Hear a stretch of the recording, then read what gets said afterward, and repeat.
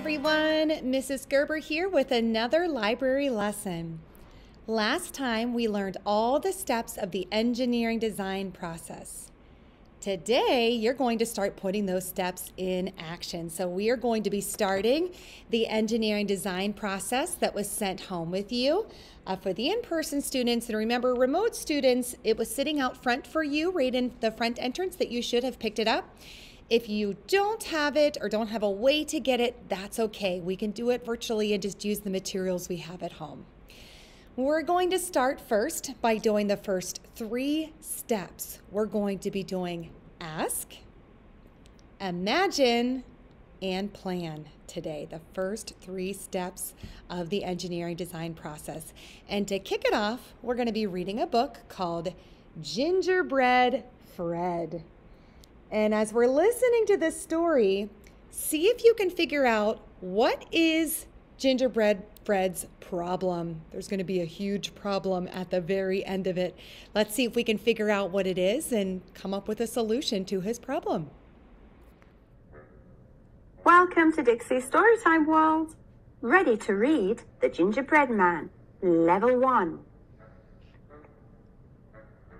Illustrations by Sarah Baker. This is the story of Gingerbread Fred. You can read it in a chair or read it in bed, or you can get someone else to read it instead. There's something else. Can you guess what? On every page, there's a mouse to spot. One day, a baker and his wife make a gingerbread man who comes to life.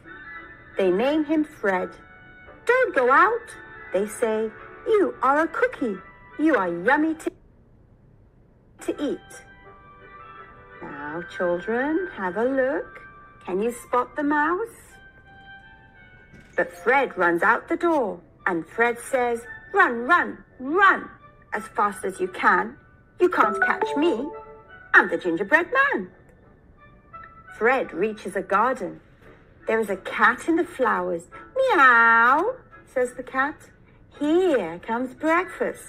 But Fred starts to skate, and Fred says, "Skate, skate, skate, as fast as you can.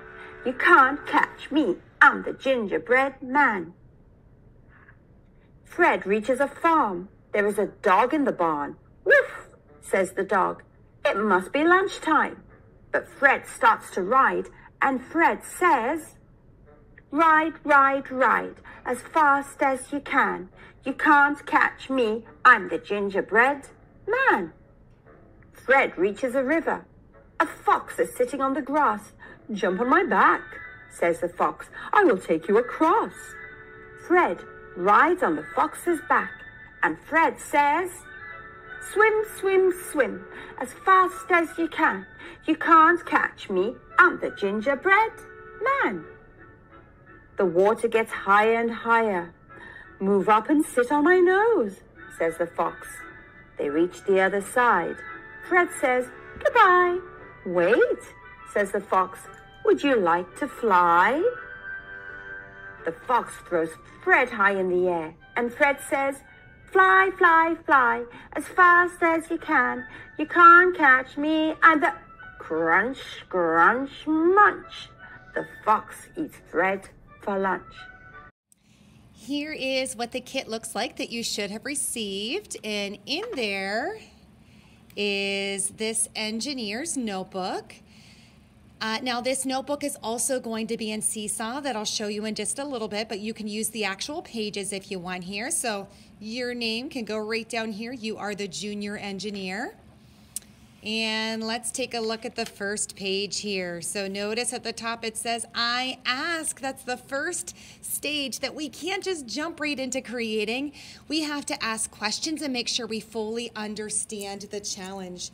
So it says, what is the problem?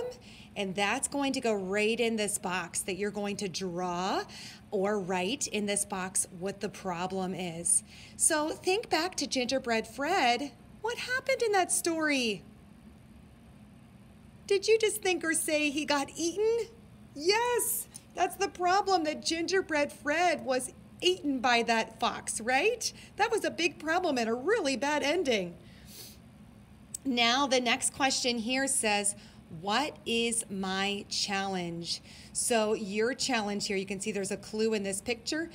Your challenge, we don't want Gingerbread Fred to have to take a ride on the fox.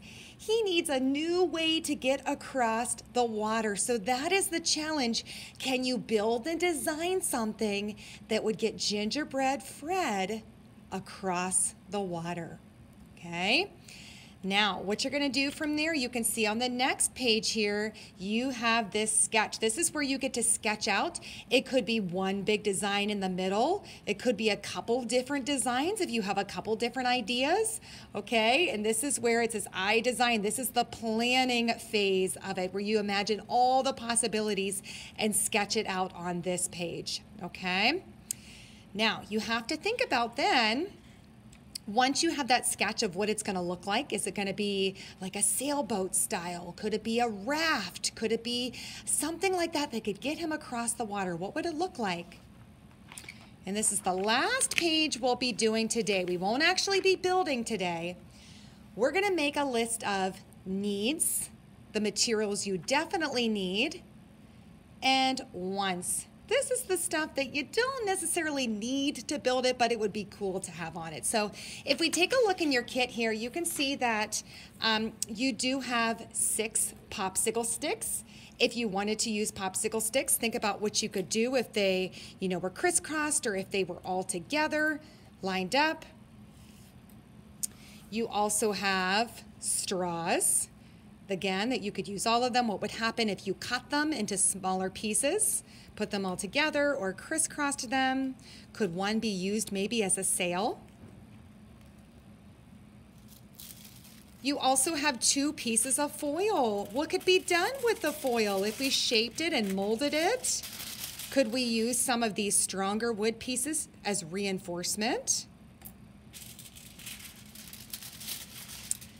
And then you also have some pieces of construction paper. Those could be used to shape a boat. They could be used to make a sail. And you do have, I know this is not the greatest, this is not very good quality tape. You can see it's kind of small. It was smaller than Mrs. Gerber hoped.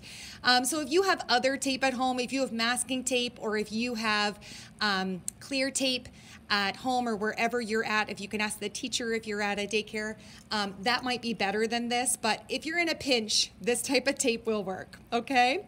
So you do not have to use just these materials. If you have other materials where you're at, if you have other materials at home, if you wanted to pull in a cup or a bowl, like a plastic cup, a container or recyclable or a carton, anything like that, you can definitely pull that into the sky is the limit.